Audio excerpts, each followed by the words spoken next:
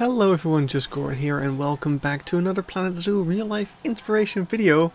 Today we are looking at the beautiful African buffalo right over here. I'm back from my Belgium trip, so I got some new zoos to show you, so let's get right into it. And we're starting off with the Beekse Bergen, of course. Whenever there's a Beekse Bergen animal, we have to show it first because I'm biased. So over here we are at the giraffe field of the Beekse Bergen, and on the giraffe field we can also see African buffalo. Why did I say that so weird? But what's actually more interesting about this exhibit is what you don't see, and we'll get into that as we are going to have a look at this exhibit from the car safari, because over here we can't see it all that well. So let's go on the car safari. We just need to get past this giraffe. Oh no. Oh dear. This is what you get.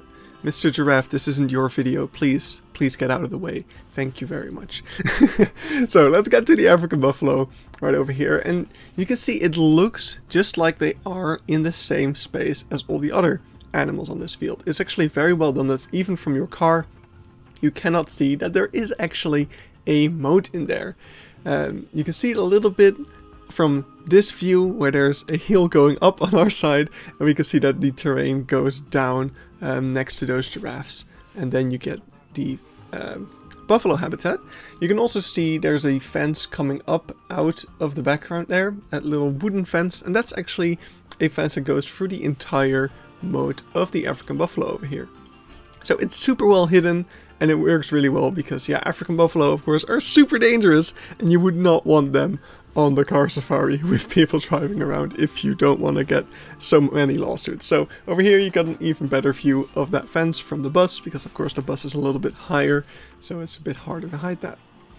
But next up we have the Zoo of Antwerp, and in the Zoo of Antwerp we first encounter the African buffalo from this cave over here, in which we get a view of their stalls.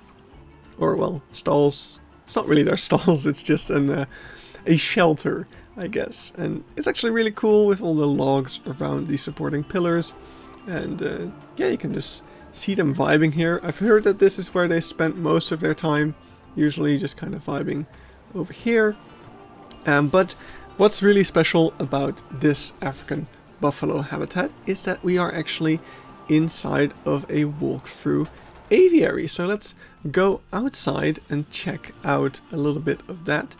So we go through these flaps over here to get into the walkthrough aviary, and there's all sorts of birds flying around here, hamerkop, vultures, you name it, all of the African, kind of typical African birds you can find here. And yeah, there's netting over top, all the things you need for a walkthrough aviary, not for the buffalo, interestingly enough, you know, they don't tend to need netting overhead. But yeah, over there we can see one of the vultures. It's super cool what they did here. So of course the main enclosure over here is for the African buffalo, but the birds can just get in there. That's no problem. There's hot wire around to keep the buffalo from the visitor side, because yeah, this is definitely the closest I've been to an African buffalo, not counting the forest buffalo, which is a lot more calm and less dangerous.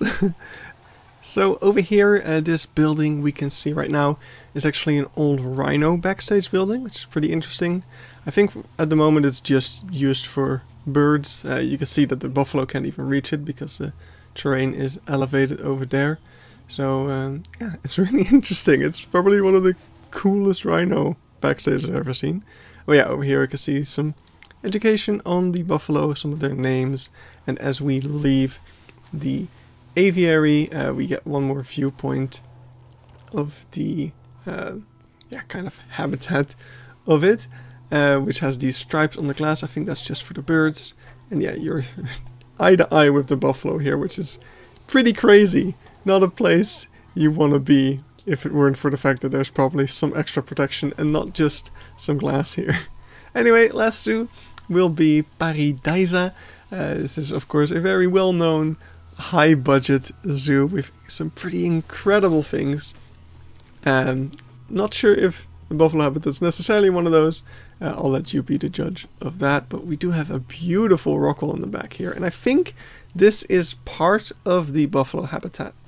similar to the Beekse Bergen. If we look all the way in the distance, we can see the buffalo back there. Actually exactly like in the Beekse Bergen. They have a little moat separating them from the other savanna animals. So it's not just the fact that Beekse Bergen has a walk-through or a drive-through enclosure that they had to be separated. I guess they're also just dangerous to other animals in general. But yeah, very much the same technique here used to separate them. But I think they can also get into that area on the left here. I think that is connected to their other area, so they can get in front here, so you can get a bit of a better look at them, because right now they are pretty hard to see if you don't have like some binoculars or a camera with a good zoom. But yeah, that is it for African buffalo enclosures. There really isn't that much more to say about them. I mean, they're a big cow, a big strong cow that need a lot of reinforced stuff to keep them away from people. But overall, I think they're just a cow. So yeah, hope this gave you some inspiration for making African buffalo enclosures, and I will see you all in the next real life inspiration video. See you then. Bye bye.